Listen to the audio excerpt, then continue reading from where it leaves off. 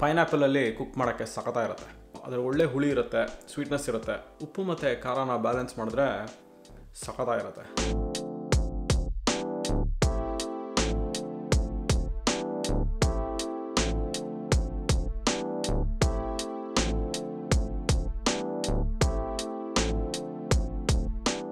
ಇವತ್ತು ನಾನು pineapple fried rice ಮಾಡ್ತಾಯಿದ್ದೀನಿ. ಇಲ್ಲಿ ನಾವು ಕೆಲವು ಥಾಯ್ ರೆಸ್ಟೋರೆಂಟ್ಸ್ಗೆ ಹೋದರೆ ಸಿಗುತ್ತೆ, ಸಖತ್ತಾಗಿರುತ್ತೆ. ಸೊ ಇದನ್ನು ಎಷ್ಟೊಂದು ರೀತಿನಲ್ಲಿ ಮಾಡ್ಬೋದು. ನಾನು ಇದನ್ನು ಎಗ್ ಹಾಕಿ ಮಾಡ್ತಾಯಿದ್ದೀನಿ. ನೀವು ವೆಜಿಟೇರಿಯನ್ ಆದರೆ ಇದನ್ನು ಪನ್ನೀರ್ ಹಾಕಿ ಮಾಡ್ಬೋದು. ಸ್ವಲ್ಪ ಹೊತ್ತು ಬಿಸಿನೀರಲ್ಲಿ ನೆನೆಸ್ಬಿಟ್ಟು ಹಾಕ್ಬೋದು. ಇಲ್ಲ ಅಂದರೆ ನಿಮಗೆ ಅದನ್ನು ಟೋಸ್ಟ್ ಮಾಡಿ ಹಾಕ್ಬೋದು, ಸಖತ್ತಾಗಿರುತ್ತೆ. ನೀವು ವೀಗನ್ ಆಗಿದ್ರೆ ಅಫ್ಕೋರ್ಸ್ ಟೋಫು ಹಾಕ್ಬೋದು. ಟೋಫು ಹಾಕಿದ್ರೆ ಸೂಪರಾಗಿರುತ್ತೆ. ಓಕೆ, ಶುರು ಮಾಡೋಣ. ಓಕೆ, ಈ ಸೂಪರಾಗಿರೋದೊಂದು ಪೈನಾಪಲ್ ಇದೆ. ಈ ಥರದ್ದು ಮೇಲಿನ ಭಾಗ ತೆಗೆಯೋಣ. ಜಿಮ್ಗೆ ಹೋಗಿ ಎಷ್ಟೊಂದು ದಿವಸ ಆಯಿತು. ಇದನ್ನು ಫುಲ್ಲು ಸಣ್ಣ ಪೀಸಸ್ ಕಟ್ ಮಾಡಬೇಕು. ಫಸ್ಟು ಒಂದು ಶಾರ್ಪ್ ನೈಫ್ ತೊಗೊಂಡು ಇದ್ರದ್ದು ಸಿಪ್ಪೆ ತೆಗೆಯೋಣ. ಅದು ಮುಳ್ಳಿದೆಯಲ್ಲ, ಮುಳ್ಳಿನ ಭಾಗ ಅದನ್ನು ತೆಗೆಯೋಣ. ಆ ಮಿಡ್ಲಲ್ಲಿರೋವಂಥದ್ದು ಭಾಗನ ತೆಗಿಬೇಕು.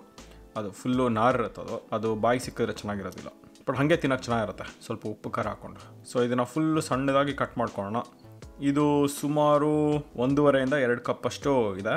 ಒಂದು 3/4 ಭಾಗ ಯೂಸ್ ಮಾಡಿದ್ದೀನಿ ಅನಿಸುತ್ತೆ ಆ ಪೈನಾಪಲ್ದು. ಓಕೆ, ನೆಕ್ಸ್ಟ್ ನನ್ನ ಹತ್ರ ಇಲ್ಲೊಂದು ಬ್ಯೂಟಿಫುಲ್ ಆಗಿರುವಂಥದ್ದೊಂದು ರೆಡ್ ಕ್ಯಾಪ್ಸಿಕಮ್ ಇದೆ. ಇದು ಒಳಗಡೆ ಬೀಜನ ತೆಗೆದುಬಿಟ್ಟು ಆಮೇಲೆ ಬಿಳಿ ಭಾಗ ಇರುತ್ತೆ, ಅದನ್ನು ನೀಟಾಗಿ ತೆಗೆದುಬಿಟ್ಟು ಇದನ್ನು ಸಣ್ಣದಾಗಿ ಕಟ್ ಮಾಡೋಣ. ಅದಾದಮೇಲೆ ಒಂದು ಬಂಚು ಸ್ಪ್ರಿಂಗ್ ಆನಿಯನ್ಸ್ ಇದೆ, ಅದನ್ನು ಸಣ್ಣದಾಗಿ ಕಟ್ ಮಾಡಬೇಕು. ಈ ಸ್ಟೆಮ್ ಭಾಗನ ಮತ್ತು ಈ ಲೀಫ್ ಭಾಗನ ಫುಲ್ಲು ಸೆಪ್ರೇಟ್ ಮಾಡ್ತಾಯಿದ್ದೀನಿ. ಫಸ್ಟು ಆ ಔಟರ್ ಮೋಸ್ಟ್ ಲೇಯರ್ನ ತೆಗೆದು ವಾಶ್ ಮಾಡಿ ಇದನ್ನು ಫುಲ್ ಸಣ್ಣದಾಗಿ ಕಟ್ ಮಾಡ್ಕೊಳ್ಳೋಣ. ಆ ಮಿಕ್ಕಿದ ಭಾಗನ ನಾನು ಆಮೇಲೆ ಗಾರ್ನಿಷ್ ಥರ ಯೂಸ್ ಮಾಡ್ತೀನಿ.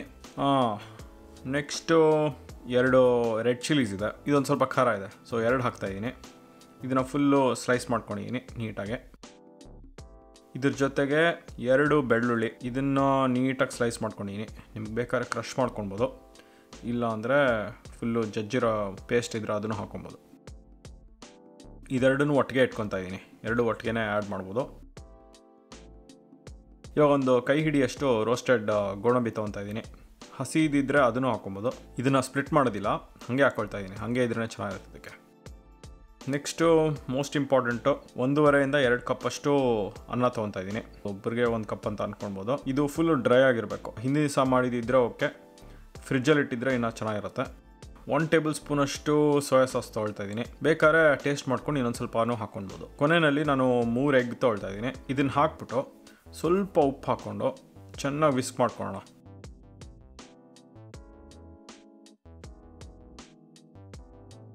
ಇವಾಗ ಕುಕ್ ಮಾಡೋಕ್ಕೆ ಸ್ಟಾರ್ಟ್ ಮಾಡೋಣ. ಫಸ್ಟು ನಾವು ಎಗ್ಸ್ನ ಸ್ಕ್ರ್ಯಾಂಬಲ್ ಮಾಡ್ಕೊಬೇಕು. ಒಂದು ನಾನ್ ಸ್ಟಿಕ್ ಪ್ಯಾನ್ ತೊಗೊಂಡು ನಾನು ಸ್ವಲ್ಪ ಕೊಕೊನಟ್ ಆಯಿಲ್ ಹಾಕ್ಕೊಳ್ತಾ ಇದ್ದೀನಿ. ಇವಾಗ ಅದು ಬಿಸಿ ಆದಮೇಲೆ ಇದನ್ನು ಎಗ್ಸ್ನ ಆ್ಯಡ್ ಮಾಡಿ ಫುಲ್ ಸ್ಟರ್ ಮಾಡೋಣ. ಕಂಟಿನ್ಯೂಸ್ ಆಗಿ ಸ್ಟರ್ ಮಾಡಿ ಫುಲ್ ನೀಟಾಗಿ ಸ್ಕ್ರೇಪ್ ಮಾಡಿಕೊಂಡು ಒಂದು ಸ್ಪ್ಯಾಚುಲ ಯೂಸ್ ಮಾಡಿದ್ರೆ ಇದಕ್ಕೆ ಸಖತ್ ಈಸಿ ಆಗುತ್ತೆ. ಸೊ ಎಲ್ಲ ಸೈಡಿಂದನೂ ನೀಟಾಗಿ ಸ್ಕ್ರೇಪ್ ಮಾಡ್ಕೊಬೋದು. ಇದು ಜಸ್ಟ್ 1 ನಿಮಿಷ 2 ನಿಮಿಷದಲ್ಲಿ ಆಗುತ್ತೆ. ಆಮೇಲೆ ನೀಟಾಗಿ ಇದನ್ನು ಆದಷ್ಟು ಪೀಸಸ್ ಥರ ಮಾಡಿ ವಾಪಸ್ ಅದೇ ಬೌಲ್ಗೆ ಹಾಕೋಣ. ನೆಕ್ಸ್ಟ್ ನಾನು ಇನ್ನೊಂದು ಪ್ಯಾನ್ ತೊಗೊಳ್ತಾ ಇದ್ದೀನಿ. ಫಸ್ಟು ಇದಕ್ಕೆ ಒಂದು ಸ್ವಲ್ಪ ಕೊಕೊನಟ್ ಆಯಿಲ್ ಹಾಕ್ಕೊಂಡು ಇದಕ್ಕೆ ಪೈನಾಪಲ್ ಮತ್ತು ಕ್ಯಾಪ್ಸಿಕಮ್ ಹಾಕೋಣ. ಪೈನಾಪಲಲ್ಲಿ ಸಿಕ್ಕಾಬಿಡೆ ಜ್ಯೂಸ್ ಇರುತ್ತೆ, ಅದನ್ನು ಡೈರೆಕ್ಟಾಗಿ ಹಾಕಿದ್ರೆ ಆಮೇಲೆ ಇದು ರೈಸ್ ಫುಲ್ಲು ಸಾಗಿ ಆಗ್ಬಿಡುತ್ತೆ. ಅದಕ್ಕೆ ಫುಲ್ಲು ಇದನ್ನು ಸ್ಟರ್ ಫ್ರೈ ಮಾಡಿ ಆ ಜ್ಯೂಸೆಲ್ಲ ಎವಾಪ್ರೇಟ್ ಆಗಬೇಕು. ಪ್ಯಾನ್ ಕೊನೆಯಲ್ಲಿ ಫುಲ್ಲು ಕ್ಯಾರಮಲೈಸ್ ಆಗ್ತಾ ಹೋಗುತ್ತೆ. ಇದೊಂದು 10-15 ನಿಮಿಷ ಆಗುತ್ತೆ. ಒಂದು ಸ್ವಲ್ಪ ಪೇಷನ್ಸ್ ಇಟ್ಕೊಂಡು ಇದನ್ನು ಫ್ರೈ ಮಾಡಬೇಕು. ಇವಾಗ ಇದನ್ನು ವಾಪಸ್ ಅದೇ ಬೌಲ್ಗೆ ಹಾಕ್ತಾಯಿದ್ದೀನಿ. ಎಗ್ಸ್ ಇದೆಯಲ್ಲ ಅದೇ ಬೌಲ್ಗೆ. ನೆಕ್ಸ್ಟು ಪ್ಯಾನ್ನ ವೈಪ್ ಮಾಡ್ಬೋದು ಬೇಕಂದರೆ. ನಾನು ಇದಕ್ಕೆ ಇನ್ನೊಂದು ಟೇಬಲ್ ಸ್ಪೂನಷ್ಟು ಕೊಕೊನಟ್ ಆಯಿಲ್ ಹಾಕ್ತಾಯಿದ್ದೀನಿ. ಕೊಕೊನಟ್ ಆಯಿಲ್ ಆ್ಯಕ್ಚುಲಿ ಇದಕ್ಕೆ ಪರ್ಫೆಕ್ಟಾಗಿರುತ್ತೆ. ಇದಕ್ಕೆ ಸ್ಪ್ರಿಂಗ್ ಆನಿಯನ್ಸು, ಬೆಳ್ಳುಳ್ಳಿ ಮತ್ತು ಹಸಿಮೆಣಸಿನ್ಕಾಯಿ ಹಾಕ್ಕೊಳ್ತಾ ಇದ್ದೀನಿ. ಇದನ್ನು ಚೆನ್ನಾಗಿ ಫ್ರೈ ಮಾಡೋಣ. ಸ್ಪ್ರಿಂಗ್ ಆನಿಯನ್ಸ್ ಫುಲ್ಲು ಟ್ರಾನ್ಸ್ಲೂಸೆಂಟ್ ಆಗಬೇಕು, ಆಮೇಲೆ ಫುಲ್ಲು ಒಳ್ಳೆ ಘಮ ಬರುತ್ತೆ. ಇವಾಗ ಇದಕ್ಕೆ ಗೋಡಂಬಿ ಹಾಕ್ಕೊಳ್ತಾ ಇದ್ದೀನಿ. ಆಮೇಲೆ ಅನ್ನ ಫ್ರಿಜ್ಜಲ್ಲಿ ಇಟ್ಟಿದ್ದ ಅಂದರೆ ಒಂದು ಸ್ವಲ್ಪ ತಣ್ಣಗಿರುತ್ತೆ, ಆಮೇಲೆ ಒಂದು ಸ್ವಲ್ಪ ಮಾಯಿಶ್ಚರ್ ಇರುತ್ತೆ. ಸೊ ಅದಕ್ಕೆ ಚೆನ್ನಾಗಿ ಫ್ರೈ ಮಾಡಬೇಕು. ಸೊ ಅನ್ನ ಚೆನ್ನಾಗಿ ಬಿಸಿ ಆಗಲಿ, ಆಮೇಲೆ ಅದ್ರಲ್ಲಿರೋ ನೀರಿನ ಅಂಶ ಎಲ್ಲ ಹೋಗಲಿ.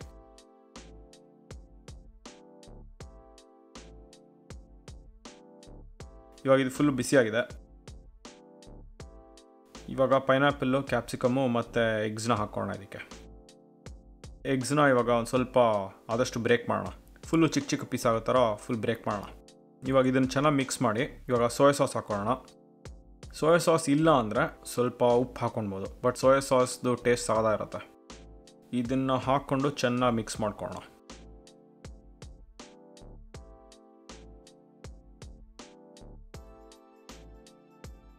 ಇವಾಗ ನಾನು ಕೊನೆಯಲ್ಲಿ ಒಂದು ಸ್ವಲ್ಪ ಕೆಚಪ್ ಹಾಕೊಳ್ತಾ ಇದ್ದೀನಿ, ಟೊಮೆಟೊ ಕೆಚಪ್ಪು. ಇದು ಸಖತ್ ಒಳ್ಳೆ ಕಲರ್ ಕೊಡುತ್ತೆ, ಆಮೇಲೆ ಒಂದು ಸ್ವಲ್ಪ ಟೊಮೆಟೊ ಫ್ಲೇವರ್ ಕೊಡುತ್ತೆ, ಅದು ಸಖತ್ತಾಗಿರುತ್ತೆ.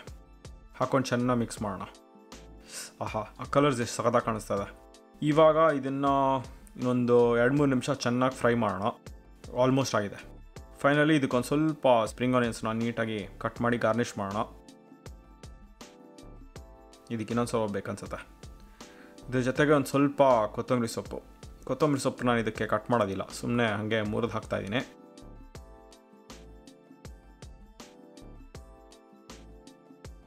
ಲಾಸ್ಟಲ್ಲಿ ಸ್ವಲ್ಪ ಲೈಮ್ ಜ್ಯೂಸು. ಅಷ್ಟೇ, ಸಖತ್ ಈಸಿ. ಆ್ಯಕ್ಚುಲಿ ಈಸಿ ಅಲ್ಲ, ಬಟ್ ಸಖತ್ ಟೇಸ್ಟಿ. ನಾನು ಹೆಂಡ್ತೀನಿ ಕೇಳಿ. ಓಕೆ,